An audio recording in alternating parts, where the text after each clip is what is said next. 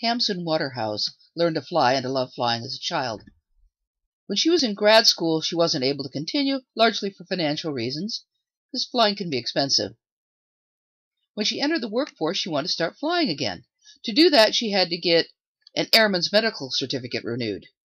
Well, this turned out to be a problem since she was in transition from male to female. The FAA demanded a battery of psychological tests before they would even consider passing her.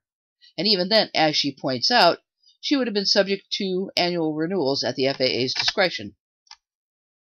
This was based, as one of her attorneys mentioned, on an outdated stereotype of transgender individuals that looked at transgenders as being psychologically unsound.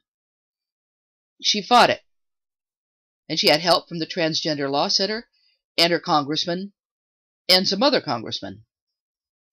The FAA has now changed the rules, but it took years, and the change isn't perfect. Nevertheless, it is still change.